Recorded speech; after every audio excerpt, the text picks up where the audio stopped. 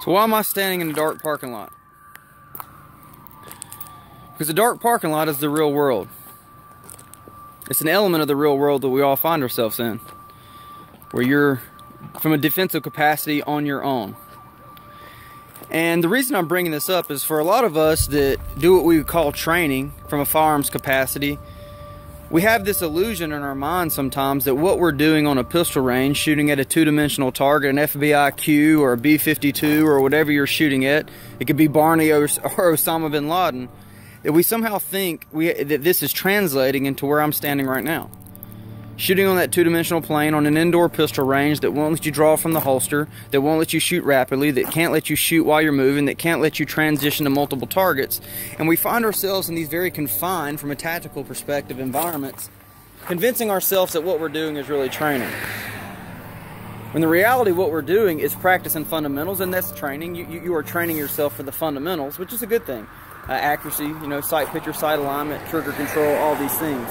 Even flash front sight, draw stroke, that kind of stuff, stance. There are things you can do on a pistol range that do translate to some part of the real world, but it's not the whole picture. And so what I want to talk about is two concepts, okay, that I think need to be part of your training approach if what you think you're doing matters here in the real world.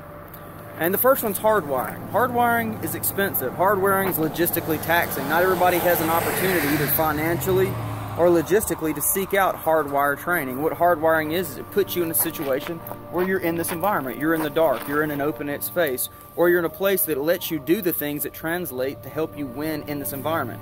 Shooting across multiple targets, assessing on the fly weapons malfunctions, reloads, those kind of things. Things that could happen in the real world. Fighting across multiple targets, worrying about over-penetration in a three-dimensional world where there's good guys and bad guys potentially. And so hardwiring is when you seek out training that gives you the opportunity to duplicate the stress and the factors present in the real world. And that's very important, and I think everybody on some level can seek out that type of training if you really make it a priority. But what everybody can do for free is soft wiring. And all soft wiring is I'm putting it up here, I'm putting the situation up here, I'm drilling myself, I'm doing a tabletop in my head.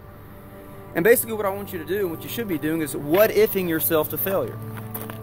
What if I walk to my vehicle and I see feet or a crouching figure in the shadow behind my truck, and I'm 100 feet away from safety, and I'm 10 feet away from my assailant, where it's on like Donkey Kong to the break of dawn, and there's no way out of it but to win. You can't always hardwire the elements of that gunfight, but you can softwire them. You can put yourself in the what-if scenario. Well, what would I do if I'm in that? And if you got a good answer for that, and you feel like it's a logical and reasonable thing to do, okay, then take it to the next step. Okay, well, I've assessed what I'm going to do with this specific person. What if another one pops up from over here? Or I hear footsteps behind me, and the guy behind my truck hasn't presented himself yet. Okay, so I've got a known threat and a potential threat behind me. Where do I devote my attention? That's the type of what if question you should be putting yourself in. What if I'm with my family? What if I'm holding my toddler? What if I don't have my gun on me that day? Or what if it's in deep concealment and it's going to take me a second to get to it? And what you'll do is you'll find yourself very quickly getting to the ifs that you have no answer to. The impossible if. And you really got to think about it, and you ask questions and seek out trainers and find people more knowledgeable that can help you answer that if, and you'll be able to. The first level of if here and there and everywhere, you'll have an answer to eventually. So then you take it to the next level, and what you'll do, you'll find a situation where there is no answer. There is no way to win. You what if yourself to failure. And a lot of people are reluctant to do that because they don't want to come to terms with the fact that you are a finite, at least in the physical world, creature. That there are situations where you can't win. There's no defense to a 300-yard sniper shot to the back of your head. Now, thankfully, we don't really face that every day, or probably ever in the environments we're living in here in America. But there's ways to put yourself to failure. And you should do that.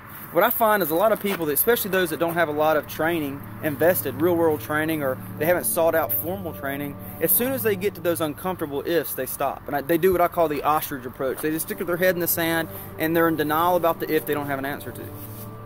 The problem is they'll stop too soon. They'll stop before it's really an impossible if.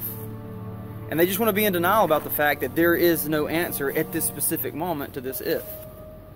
And what you're doing is you're robbing yourself of the opportunity to put yourself in better positions. Because there may be no answer to your if in the situation you put yourself in, but could you avoid that situation? The more you think about these ifs, the better off you're going to be.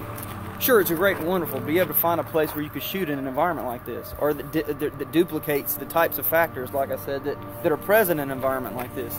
But you can software for free all the time.